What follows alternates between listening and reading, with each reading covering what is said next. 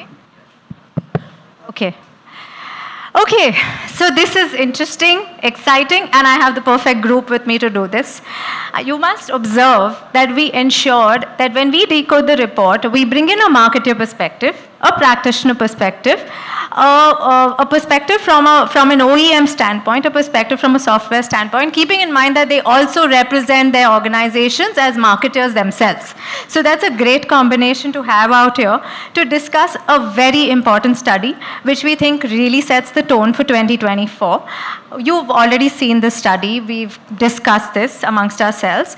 And what we want to do is use some of the highlights to get a point of view from each of you, right? So there are some questions which I'd like all of you to participate in, and there's some which I'll address to some of you specifically. Okay, so let's start with the first one, which I'd like everyone to chip into.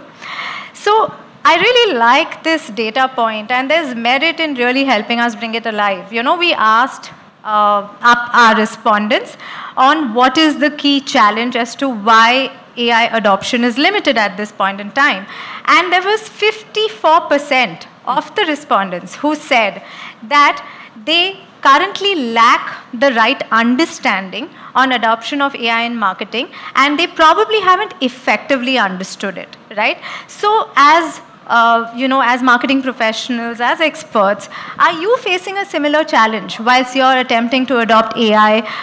Is this also an issue at your various organizations that you represent? Maybe we can start with Prashant. Yeah, sure, I can start. So, no, absolutely. I think, Monica, the data point is, strikingly accurate, yeah. So, every possibly 1 in 2 people, or like partners, both internal and external, I meet, I see this sense. There's a clear distinction. There are people who are excited about it. They're making progress every week. They are adopting it in every single process they have. They are reevaluating current processes. And then there is, this almost opposite set, which is wishing it away. There are people saying that, okay, let me do the least possible, let me pay some lip service and so on, right? So there is, clearly this 2 sets of people, and some who are not still realizing the inevitability of, adoption, and I think that's reflected in the study. Yeah, so very much the same experience. Okay, fair enough. Neeraj, your take? Pretty much aligned with the findings there, because I think the skill to handle these platforms, that remains a bigger worry with a lot of brands, especially when they see a lot of negative news in the market. Like there are record number of lawsuits which are being filed against platforms like Midjourney. So a lot of people are wary of using these platforms, or they are really wary of getting into a legal kind of a tussle. But there's where we chip in. We are basically trying to create guardrails or build platforms which are more legally compliant, or getting our clients to dwell with rights-cleared content, as we call it, while we are building a lot of image gallery or experiences for marketing out there. So yeah, what the industry needs, or what our clients or marketers need, is constant skilling in this particular space, which is a lot of new platforms which are emerging by the day. And the choice of platform is super critical. How do you play in this space? We'll come to that. Super. So I'm with the findings of the study. In fact, I also picked up that particular the skilling point while I was picking up the survey there. Interesting. So Kunal, what's your take? Do you think lack of effective understanding is the challenge why adoption is low-key? So, it takes me back to when I was a junior marketer, and that's when social media, was really making inroads into corporate space, right? It had gained popularity amongst the masses, but then, corporates were just trying to understand what can they do and how can they gain. And I remember that, funnily enough, that point in time, I was working with an organization which was really a slow mover into that space. And what happened then was I ended up presenting to the CEO and a bunch of board members. Why? Because there was not enough understanding in the broader marketing group about how do you, present this how do you kind of showcase the value of social media and being there, right? So in any sort of a change, right, that happens in our industry, what I've always seen is, there is barriers like cultural change, right? So there's a cultural barrier for us to kind of get through. There is an awareness barrier, and there's an element to education. I think Neeraj just said, alluded to that.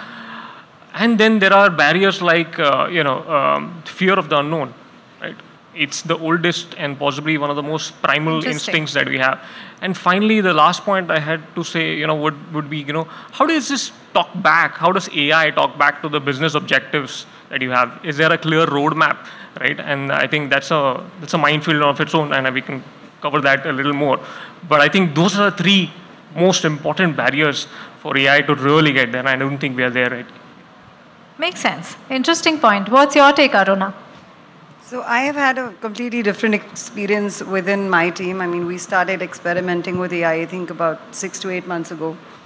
And I think the team was divided in two parts. So we had the youngsters who actually jumped at wanting to experiment with platforms, wanting to work with it, wanting to decode it and understand it. And obviously, people like me who are of another generation, had our own views and thoughts about it. But it goes back to a thing which has been constant in the history of marketing for all time. When you have something new come up, there is always one set that wants to go ahead, experiment, and be the first mover in any case. And there are the others who will think about everything else that goes upside, downside, and because we follow a certain chain of thought. Like the best example that comes to mind is Kodak. I mean, Kodak owned the market on cameras for the longest time possible. And, they possibly didn't see the digital camera coming. Although the story goes, there was one person who did see it coming and nobody listened to him. And he went on to work with Apple and, the rest is history. So in every organization, I think you will find there will be... Sorry, any glitch there? You want us to stop for a minute? Yeah, just one sec.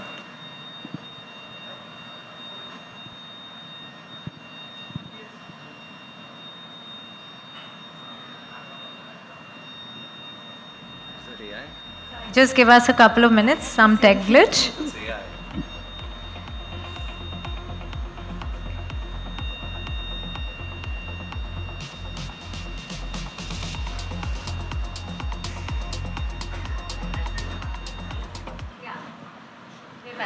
Carry on. So you will always have two sets of people, and honestly speaking, the generation of now, the younger marketers who are coming into the field, are a lot more enthusiastic about handling new technologies, working with them, and even if they don't understand, they're happy to decode.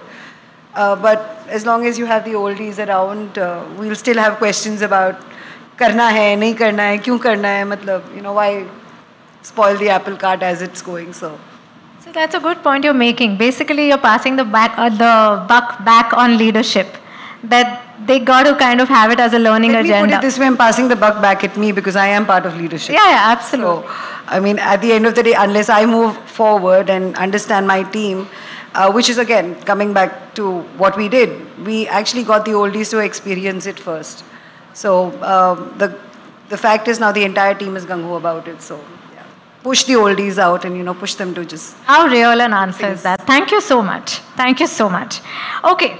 So moving on to the next question, which I'm sure a lot of people here in the room also would be very curious to understand. And it's extremely coincidental that the data point here matched with the poll we just fired a while back. So our study says 69% of the respondents say that skill and training is the top challenge for inclusion of AI in marketing. So the question for Neeraj and for Kunal, I'd like both of you to take the lead and feel free to chip in, Prashant and Aruna. So the question to you guys is A, how important is skilling? And B, what are the kind of processes you think are key to have to ensure ongoing skilling for AI to be embraced to the extent it should be? Yeah, should I go first, Kunal? Yeah, absolutely. Go ahead. So I think two-pronged approach is what we are taking. One is we are conducting massive roadshows. A lot of our global folks, even the legal folks, we have created a module which is about navigating generative AI from legal perspective. And that's pretty much opened up for all marketeers across the planet, where our best legal counselors globally, they get into a call and they kind of form up the narrative in terms of what is the landscape looking like, which are the large language models available, what are the nuances around it. And they are pretty much coaching them, especially the legal folks out there, because even for them, it's a new vertical altogether. So there's one level of coaching which is getting driven from the legal front.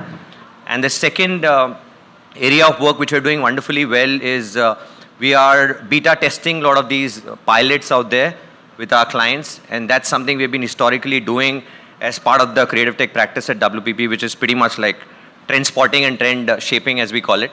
So there's a constant, what do you call, an ecosystem. And anything which is new requires a ecosystem which needs to be created and a small pilots which needs to be rolled out very carefully. And in this case, I think legal plays a super important role.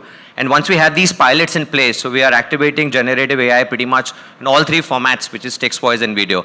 You saw Google speak about the birthday platform, which is our creation, or the platform which we are now creating, which is rendering text to video or getting cross-platforms to talk to each other. So I would love to play a use case. How do you ensure skilling when you build these platforms? How are you ensuring internal skilling and skilling at the client? So that's what I'm coming to. So when we do these small pilots with big brands and we showcase it up into our experience center, which then becomes open for all the clients to kind of follow. When they come in, we show them the platforms, the potential and nuances attached to the platform, what all is possible as on date, and that kind of helps us skill these guys. So as we speak, we've got about 50 top clients across markets who've been visiting our experience center, and the target is about hosting about 200 odd clients, and then going for the ultimate scale on these platforms, I would say. So one is legal counseling, the other one is a lot of show and tell. Makes sense. An actual experience center where they get to play with the platforms. Understood. Rather than it remains in a presentation somewhere. Got it. Got it. Kunal, your take? You know, I was, just before the pandemic, right, I was reading up a report by OECD, the Organization for Economic Cooperation and Development. And I remember that even before AI, I mean, before the advent of generative AI, they mentioned that 14% of jobs across the world are possibly going to get completely automated. And another 32% are going to be completely transformed, right? So that's a bit of a sobering thought if you take it in that spirit, right? So what's happening today, and by the way, this was before generative AI, before the digital transformation that COVID really catalyzed it, right? So what's happening today is there's a big change in the way organizations are looking at, skilling, and that's become a focus across the industry. So there's a lot of focus on upskilling at the moment. Considering that, again, HBR, I would quote to HBR, they recently came up with a report which said that the half-life of skills today is 5 years, right? And furthermore, in tech, it's 2.5 years. Now, what that means is that while organizations are on that journey of upskilling, right? Upskilling might just work in the short term, but I have a very strong feeling that we would need complete reskilling as we kind of really go forward, right? And that's the conversation that we are having with our clients as well, as to how do you kind of, reskill, because the future, the sort of jobs that we might have today may not be the ones that we do in the future, right? So, and we're kind of talking about that a lot with not just our clients, but also working very closely with, a Ministry of Electronics and IT at the union as well as at the state levels. Our ethical AI head happens to be on the National AI Council advising President Biden and his committee. So point is, I think, and skill, by the way, is the #1 challenge that is on the government's agenda. So, and that's going to come up very, very often, So. Fantastic. I think you nailed it there, because what we're basically saying is we're not talking about skilling, we're talking about reskilling, right? We have to start from scratch. So we have to do reskilling, and the worry should be, will we lose jobs to AI? No. Will we lose jobs to human beings who are skilled with AI? Yes. So I think that's what Kunal alluded to, and that totally helps. Thank you so much. Okay, now there's another very interesting concern area which sort of comes in the way of adopting AI, in a very active way. and which is risk management, right? Risk management is an area of concern, because like Neeraj pointed out, again, there is no formal training on how do you handle, like at one point in time, we used to talk about how do you handle things like ORM, online reputation management, and all those trolls that came brands' ways, and we cracked it with a lot of trial and error. Now is another one which is about AI risk management, right? Where the study says 72% see data privacy as a primary risk whilst considering Gen AI adoption, right? So if that is the number we are talking about, then what is the approach to build processes around risk management, and how are you all attempting doing so? Maybe Prashant, we'll start with you, and Aruna, you can then take over. Sure. So, so two parts to my answer, right? See, firstly, I think start with core organizational values, yeah, and ask yourselves, does your organization and everybody, kind of working there is clear about those values? So in our case, in the case of HP, when we started off the, 40 odd projects on AI globally, we said, hey, do we first need an AI governance framework? And we realized that most of the issues can actually be addressed by our existing values framework, because we have a very strong existing values framework. Doing good for people, for partners, for the planet. If those values are so steeped in your organization, I think you will get a lot more confidence of going ahead, and therefore anything intentionally will not go wrong. Yeah. And then there's the second piece of saying, what is my AI governance framework which will help me ward off things which can unintentionally go wrong? People will make mistakes, right, when they are adopting new technology. And that's where AI governance can possibly play a big role. So I think existing frameworks, and I mean every organization who is a GDPR signatory is handling customer data today has a data privacy framework. If you are in the internet world, then you have a cybersecurity framework. And I think those fundamentals, and they need to be the pillars of what your governance framework stands on. Yeah. Makes sense. And Aruna, what do you have to say? So I'll just add to that, while every organization does have a DNA and a framework that they follow, where possibly things can fall through the cracks is when functions don't talk to each other, right? When you have your legal, you have your digital, you have your marketing, you have your PR, and you have every other function working in silos. They understand the framework, yes. They imbibe the DNA, yes. But what happens is if all of these are not talking to each other, somebody makes a mistake, you don't know about it. And it's not just internal, it also has to extend to all the, agencies that we work with, right? So if we say, for example, we're working with Group M and, we're learning from them and they're learning from us, it should be an open, transparent network where, while the data is obviously sacrosanct, the learnings should be, easily available to everybody. So cross-functional compatibility on the existing frameworks and, cross-agency compatibility on existing frameworks. I think that is what will help us keep data private and, mitigate any risk that may come through. That's actually a very, very realistic way of putting it. And I really appreciate both of you gave a very realistic point of view, because I don't think we can shy away from embracing it, because AI is the good, scary platform which is here to stay, you like it or not. So might as well be open to take risks, but do the basics right, like Prashant and Aruna, you just shared. Okay, so now that we've set a general tone to AI, let's move to Gen AI. Yeah? Of course, Gen AI is like galloping way faster than any other form of AI at this point in time, right? In fact, our study shows 85% of marketers are exploring some or the other Gen AI application. Now, that's a big number, right? So basically, there is therefore a need to be able to create more and more use cases which can help improve adoption, because all of them are at different life stages when it comes to using Gen AI, right? So would you probably, and Neeraj, I'll start with you, and then we can get Aruna and Prashant also to chip in. Would you be able to share some use cases from your organization on Gen AI adoption?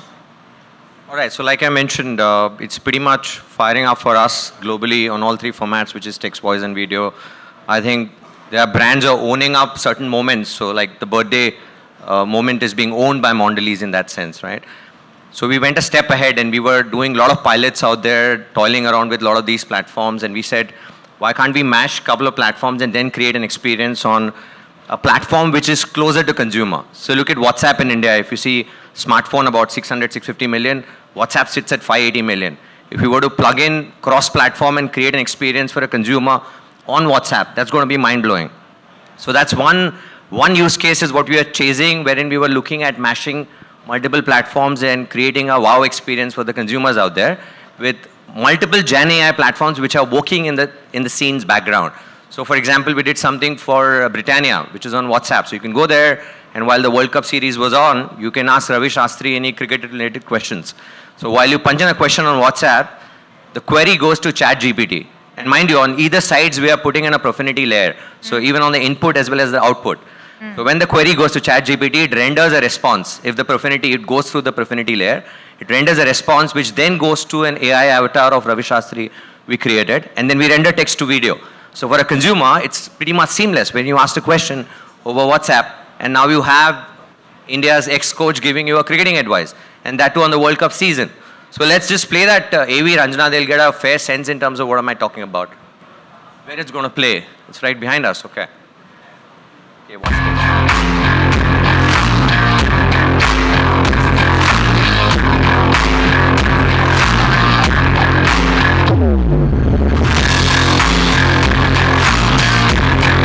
Call your boss in a croaky voice and tell them you're feeling under the weather.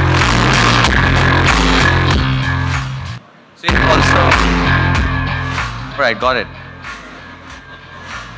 20 seconds. That's about it. So it also goes with the brand thematic, which is all about Golmaal, right? The product proposition. So whatever you ask him, we actually engineered AI with some rock solid prompt engineering to give a Golmaal answer, which is a quirky point of view, which is not the right point of view, but something really quirky. And that's, mind you, that's very tough. So these are the kind of use cases which are picking up globally. One of my personal favorites is what AKQA did with Serena Williams, where they got the digital twin of Serena Williams, 17 years, Serena Williams playing against 35-year-old. Right. This was the Nike one, if you followed that. Or those letters which those warriors had written in the past in World War II. There was a AI engineered platform which was created to convert those texts into images on what state they were in when they wrote those letters to their families, right? That's again a classic example. Or the outpainting work which was being done Nestle globally. So tons of work, tons of inspirational work. And as I keep saying, there is a scary side of AI, but it has real power to make a difference in terms of creating really positive campaigns which can create positive impact. Like for example, we are working on a use case wherein we are creating something for people who cannot see, but they can talk. So using the power of AI, they can just paint something through their words. Right. And then we will get a paint brand to kind of own up those platforms and sell those piece of arts and give that money back to the fraternity. Makes sense. Interesting. Prashant, you guys have been doing some interesting work in AI as well. Would you like to share some use cases which can sort of throw some light? Yeah, I mean, there's so many, but so let me pick up one which is critical or let's say unique to our category. So PCs and printers, services, particularly commercial services, highly researched category, right? So typically a customer spends 2 to 4 weeks researching, understanding or translating her use case into deciding what product to buy.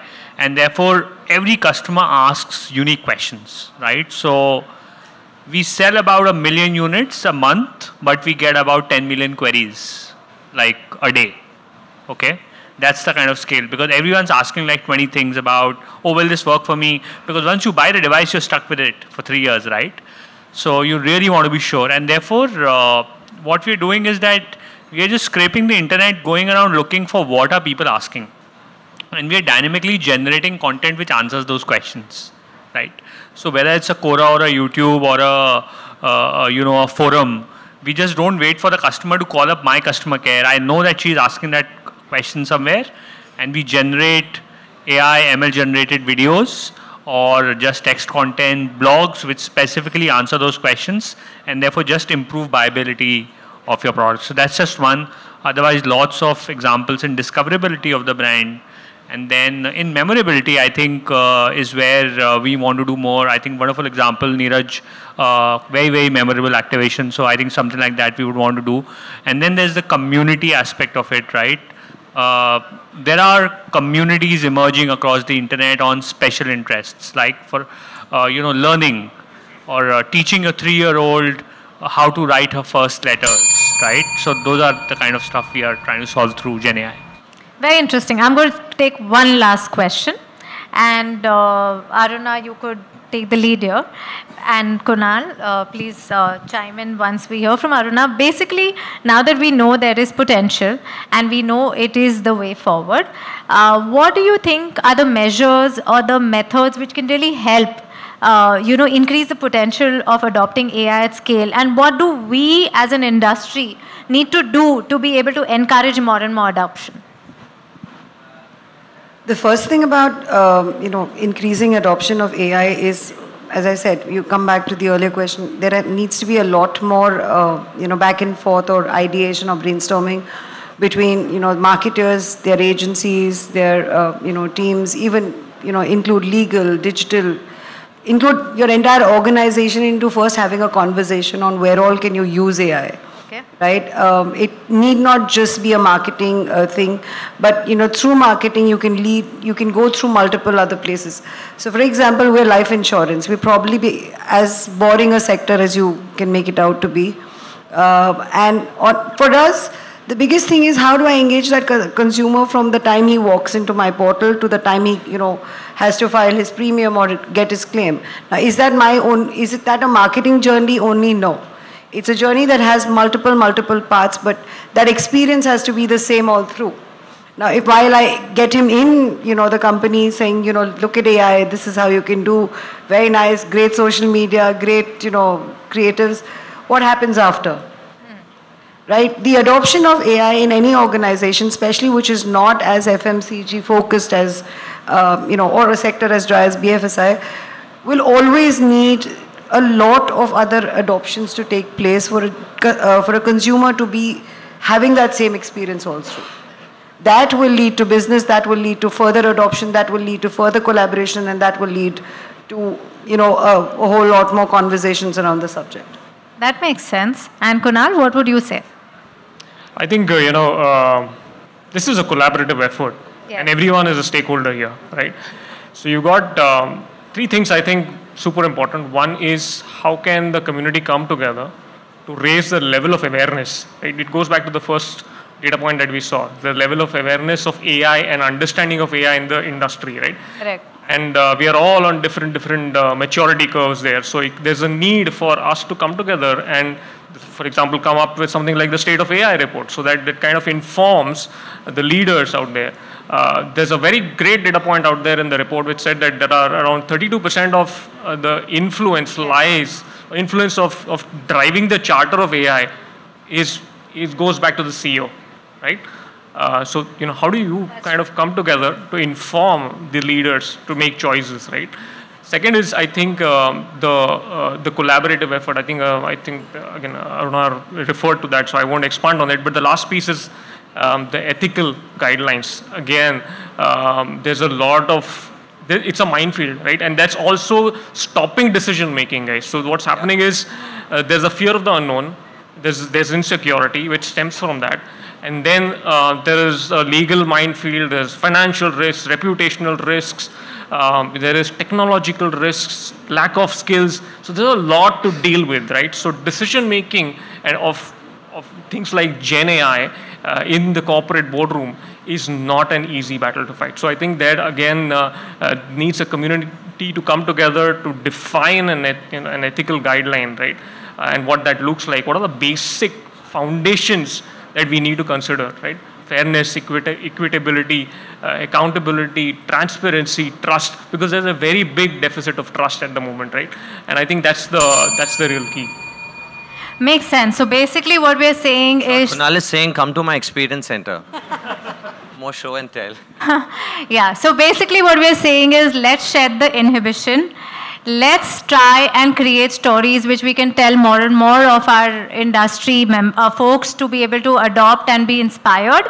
And of course, let's make a conscious and collaborative effort together to learn from each other. And I think that's where the needle will move. I think this report has really come alive with all the perspectives all of you have shared. I know time is up, but if I can do one last question, which you have to answer in one word, okay? One word? Yes, one word. Fill in the blanks. So let's give this a shot. Future of AI in data. Future of AI in data marketing. One word to tell us. Say thank you. I